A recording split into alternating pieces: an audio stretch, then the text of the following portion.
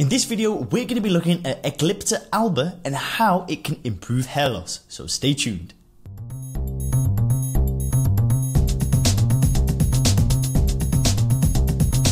Hey guys, Leon here and welcome to the Hairguard YouTube channel.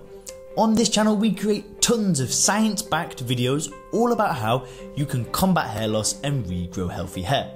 If you're new here, consider subscribing. So let's get into the video on Eclipta Alba. Eclipta Alba has been used for centuries in the treatment of many minor ailments and disorders. However, more current research has also backed its use as a hair growth promoter. In this video, I'll introduce to you E. alba, and this includes its components and mechanisms. In addition, I'll show you 3 ways to easily incorporate this herb into your hair care routine. First guys, what is Eclipta Alba? Eclipta Alba, also known as Bhringaraj and False Daisy, is a herb found in India, China, Thailand and Brazil. The herb has been used for thousands of years as part of many cultural medicinal practices. In India alone, E. alba is used for gastrointestinal disorders, respiratory tract disorders, hair loss, liver disorders and many more. Well, why is this herb so popular? Well, we can see all of the constituents here, and if you want to take a further look at that, just click pause now and you can take a look at those. So, we've mentioned before that E. alba has been used traditionally to treat hair problems. So now what we're going to do is take a closer look at how the herb is effective in treating those problems. The first thing is that E. alba can promote hair follicle neogenesis. It was once believed that hair follicles, the structure which hair grows from, were unable to regenerate. However, decades of research have proved this theory otherwise. Essentially, hair follicle neogenesis is the regeneration of previously lost or dead hair follicles. Neogenesis can happen as a result of microinjury, such as that through microneedling or through the use of growth-maintaining culture. Another way to regenerate hair follicles is through the use of natural supplements, including E. alba. When applied to the scalp, E. alba can stimulate hair follicles, and this was seen in research study on nude mice, which we'll get into soon. E. alba can also induce the anagen hair growth phase. Now within the hair follicle, there are 3 main phases of hair growth, and they are anagen, catagen and telogen. Through this process, which typically takes a number of years to complete, the hair buds from the follicle, grows and then sheds. Unfortunately, this shedding can sometimes take place prematurely, and this is known as telogen effluvium. Telogen effluvium can occur as a result of stress, illness or injury. It can also happen as a result of hair follicle miniaturization, wherein the follicles are too small to properly grow the hair strand. Now, according to a 2014 study performed by Begum et al., E. alba and similar medicinal herbs can actually promote the transition from telogen phase to anagen. And this is clearly seen when E. alba treated mice are compared to the control group and the minoxidil treated mice. In fact, E. alba promoted hair growth even better than minoxidil. And as mentioned above, this process also involves the generation of new hair follicles in the nude mice. Now, E. alba can also reduce inflammation. So if you have male pattern baldness, you may already know that the cause of hair follicle miniaturization is related to DHT. However, it's a little bit more complicated than that. DHT is a hormone that's naturally produced when testosterone, the male sex hormone, and 5-alpha reductase interact. This is normal and actually necessary process within the body. Unfortunately, those with male pattern baldness have hair follicles that are sensitive to DHT. This sensitivity leads to inflammation and eventually hair miniaturization.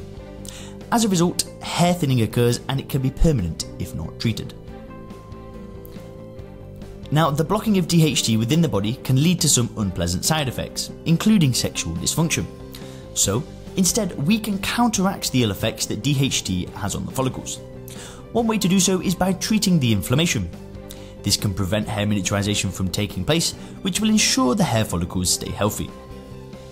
In 2005, researchers in India tested the anti-inflammatory properties of E. alba against indomethacin, a commonly used NSAID, in rat models.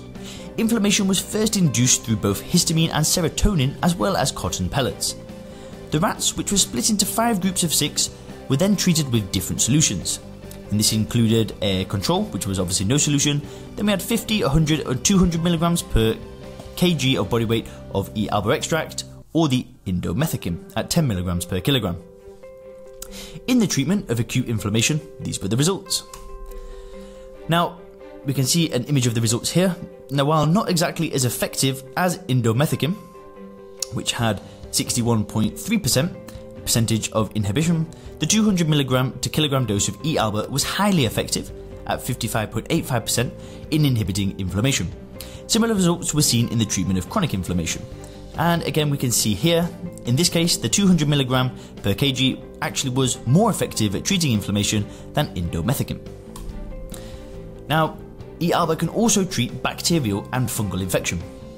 While not a common problem for those with male pattern baldness, bacterial and fungal infections can be another cause of hair loss altogether. This means their prompt treatment is crucial to protecting your locks. Of course, for many infections, antibiotics are prescribed.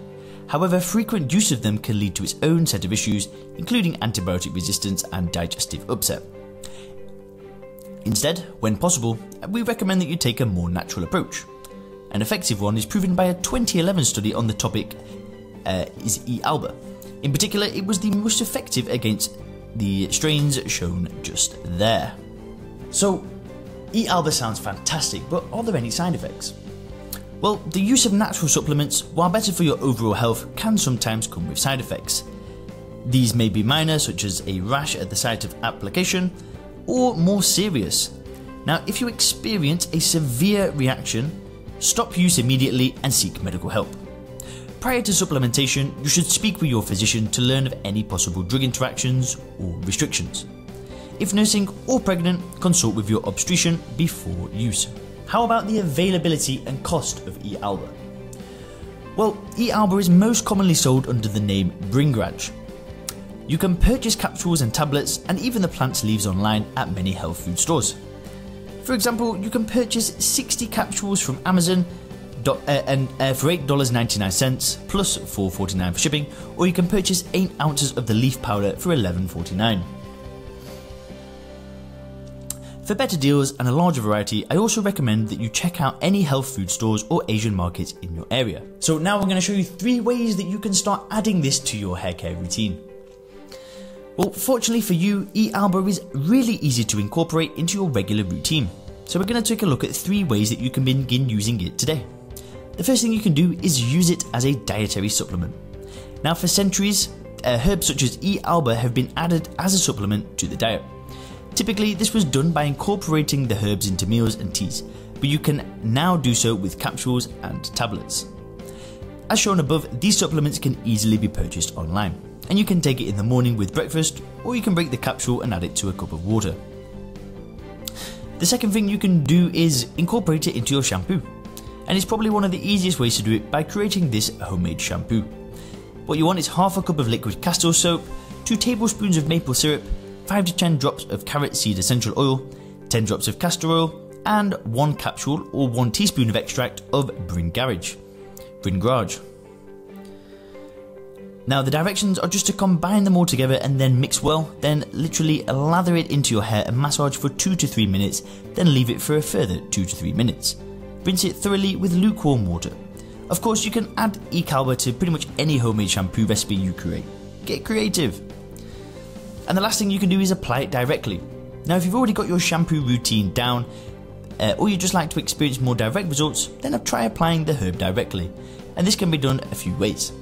The first thing you can do is purchase an E. alba extract, and this can be added to oils and massaged into the scalp. Secondly, you can get your E. alba leaves fresh. This will be difficult if you aren't in a country where they grow.